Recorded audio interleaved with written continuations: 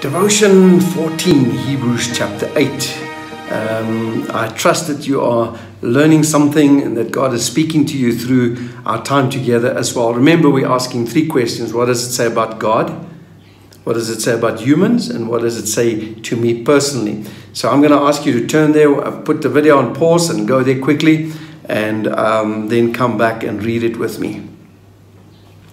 It again speaks about the high priest of a new covenant.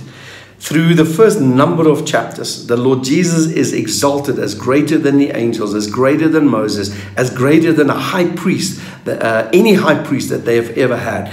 And he's greater than Melchizedek or anybody in the order of the Levites. And it speaks again here about the high priest of a new covenant. Remember, the old covenant was subjected to failure. It was imperfect. It was useless in a sense. And in verse 17 or verse 7 of chapter 8, it says, if there was nothing wrong with the old covenant, then there would not have been place for the new covenant. So in other words, there was something wrong. It was offered by an imperfect priest.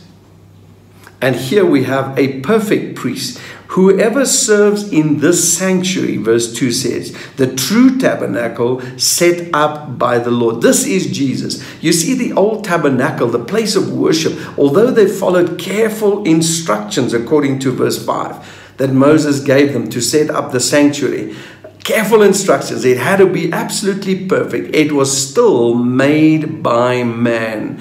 But this tabernacle is made by God himself, set up by God in absolute perfection. The Lord Jesus Christ, the perfect sacrifice for you and me. So the old pattern is completely replaced.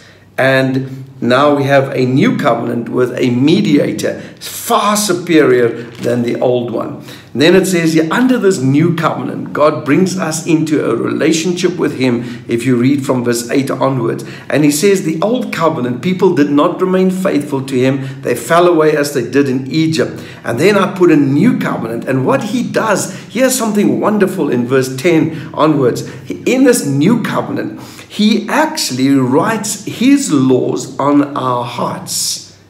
So we don't have to have a priest reminding us continuously, consistently about our sin and about our wrongdoing. We have the Holy Spirit that dwells in us, that continues to convict us and to correct us and to bring us back into a close relationship with God. He says, I will put my laws on their minds, or in their minds. I will write it in their hearts. I will be their God and they will be my people.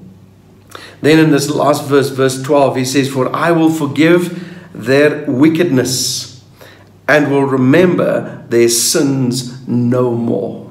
That's the beauty of the new covenant. That as we come to the Lord Jesus Christ and say, I am sorry. As we come to the Father and we say, forgive me. That under the new covenant, God wipes it out. And Corrie ten Boom said many, many years ago, God takes your sin that you confess and throws it into the deepest end of the sea and then says, no fishing. Don't go back there.